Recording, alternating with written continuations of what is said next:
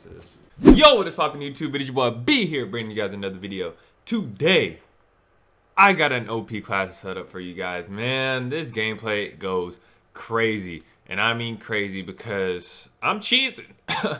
I'm just telling y'all now, I'm cheesing like a motherfucker in this video. All right, so before we get started, please hit that like button, hit that sub button, definitely comment down below. Go ahead and follow all my social medias at your boy BYT. You'll see it, it'll first pop up because I'm the only one with that name because I'm unique, nigga. Anyway, sorry for my language, but let's go ahead and get into it right now. So the class setup I am using here, I have the P90 725 combo, man. Oh my God. If you guys have ran into this shotgun, you guys know. Y'all know, I ain't even gotta say nothing. Y'all know if y'all ran into this shotgun or if you've used this shotgun, y'all know, all right? You guys know this shotgun is absolutely crazy. This shotgun's a beast. This P90's a beast. This is so overpowered together, especially on the smaller maps. Oh man, like you got a problem if you run into this on the smaller maps. And let me tell you that right now, you got a motherfucking problem. So, without further ado, let's get straight into my attachments and everything. So, I'm using the P90 here with the muzzle brake because that's going to give me recoil stabilization. I am going to lose out on some ADS speed as well as aim stability, but it's a submachine gun, so it's going to aim down its sights fast regardless. So we're going to be good on that. The barrel I'm using the Forged Tack Retribution barrel. It has damage range, bullet velocity, and recoil control. I do lose ADS and movement speed again, but like I said, it's a submachine gun. It's going to aim down its sights fast regardless unless you completely just do away with the ADS, all right? Which I'm not doing here. Next, I'm using the stock, which is going to give me sprint to fire speed, so it's going to improve my ADS. I do not have the heavy stock, but I don't want that. As you see, I'm going to lose out on a ton of mobility. So I already knew I didn't want that anyway, so I just stuck with this. That's why I made this video with the P90, right?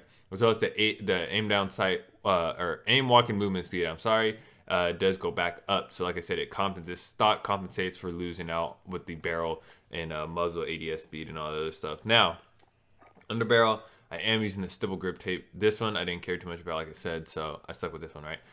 Recoil, I get recoil control as well as aim and stability. Like I said, I do lose out on that aim walking movement speed as well as that aim down sight speed, which is fine. Like I said, it's a submachine gun. It's going to go up anyway. As you guys can see, the cap right there of my mobility, everything I did was to keep sure that that mobility stays within that cap range. As you guys can see, that little white line, I don't know if you guys can see it right there on the accuracy, damage range, fire rate, mobility, and control. There's a little white line basically telling you what the base stats of it are. I tried to keep the mobility at least at that base stat or just a little bit more. As you guys can see, my mobility is a little bit up. I tried to keep it right there. I tried to keep everything as green as possible, or at least as close to that white line as possible, because I didn't want to lose out too much on my mobility with this P90, because at the end of the day, I still wanted to be a P90, I still wanted to be a beast, still wanted to be a submachine gun, right? But I still wanted to be improved at the same time. So that's exactly what I did here with this P90. This P90 is an absolute beast. The camo I am using the Dragon tagged camouflage. You know, I think I might just go ahead and go for gold on this. I'm not sure yet, you know, because like right now you can't really see your progress on stuff, so I don't know exactly how much I need, which kind of sucks. So whatever, right? Secondary weapon, man. This, let me tell you something, man. Shotguns in this game, especially this one is going to catch the meanest nerf in Call of Duty history. I could already tell this shotgun is going to catch a nerf, man, because this thing is insane, dude. Like, people are literally sniping people across the map with this, and it is just absolutely crazy. The 725, man, look at the damage on this thing. The damage is already almost maxed out, and I don't have every single attachment. My weapon's only level 14. This gun is absolutely insane. And like I said, for those of you who have ran against this gun, those of you who have have been run up on by this shotgun, man, tell you something. It's crazy. Now, I'm using a muzzle flash guard. I don't really care too much about it being suppressed. I don't want to be super cheesy. You know, yeah. Then right here, I'm using an optic. I am using the precision sight picture. Chris, I'll join your party after I'm done making these videos, man. I got to get my subs these videos first. As well as using the Cronin Agro Precision. Ergo, not agro, ergo. It's the stock right here. I'm using FMJ. And I'm using the Commando foregrip on this. Regardless of what attachments you really put on this thing's going to be crazy if somebody runs up to you on close range regardless. So, yeah. the shotgun's crazy. You guys are gonna see it in this gameplay here.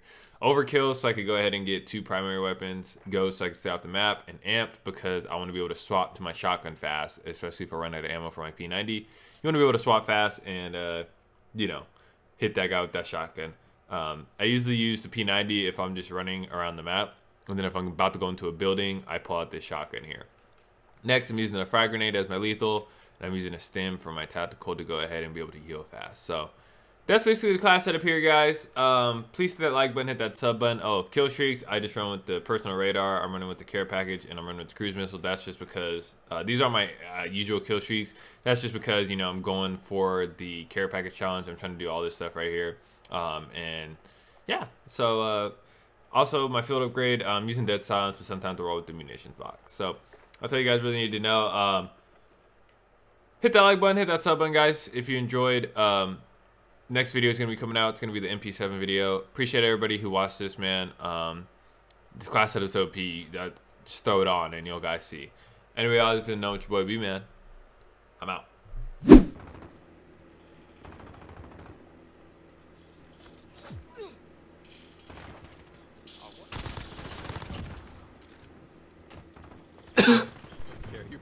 Yeah, I was like, fuck.